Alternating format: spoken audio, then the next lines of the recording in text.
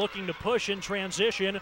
Mattal, another open look, and she spins it in for the triple. And we're all tied up at 12. Back-to-back three-pointers by the senior Mattal. 12-12 the score, back-to-back buckets, and there's another steal. Mulligan tipped it to Timbilla. It's a 2-on-1, and Rashida goes the distance. And for the first time today, the Minutewomen have a lead. A little bit of a different defensive look by the Patriots. Kimber Hill, there's that quick decision, and she finds Kim Pierre-Louis with the layup. Maybe get an and one or at least get the foul called.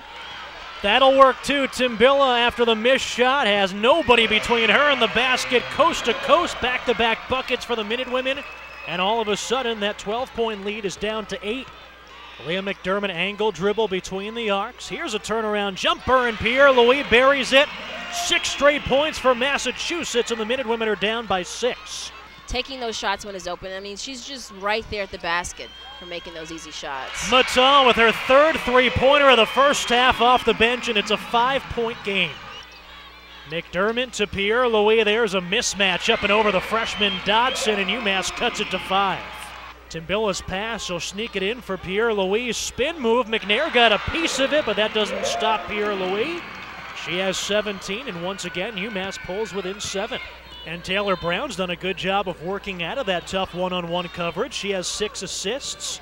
Here's McDermott. She was able to knife her way down the left side of the lane, and a rare 2-point shot is good, and it's a 3-point game. Pierre-Louis sneaks between a couple of defenders and banks it in high off the backboard to make it a 1-point game. And there's rebound number 6 for Rashida Timbilla. Dillard, the 3 for the lead, and it's good.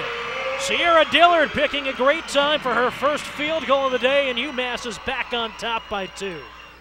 Here's Rashida Timbilla, wheels her way into the paint, gets the finger roll, and UMass goes back up by 2 with 7 minutes to play. So a lot to like for Sharon Dawley. UMass hanging on to the basketball, winning the rebounding battle, hitting their free throws. Here's a rare 3-point attempt, and it's good for Amber Dillon. UMass 67, George Mason 61. Misses both. Kimber Hill, though, grabs the rebound, and that sort of negates the 2 misses. Well, definitely. That's the second time UMass has done that, so that shows the effort offensively. Kimber Hill got the rebound. Dillon rewards her. Dillon gets the helper, and Kimber Hill puts UMass up 69-63. They try to trap Kim Pierre-Louis. She's going to dribble in, force it up, but gets the friendly carom, and UMass is back up by 3. Brown gets a high screen, 3-pointer for the tie, and she buries it. No question who was going to get the basketball. Taylor Brown knocks down another. She has 28 points.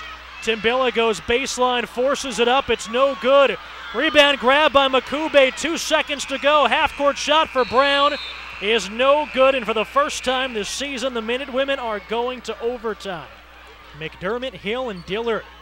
Timbilla drives, gets an open look, and UMass draws first blood in overtime. This is the first overtime game for the Minutewomen since they lost to the Patriots in overtime last year in the A-10 tournament.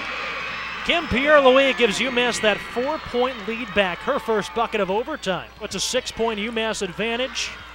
Cole's shot is deflected by Dillard, and that puts the exclamation point on an 85-79 overtime victory for the UMass Minutewomen here at the Mullins Center over the Patriots of George Mason University.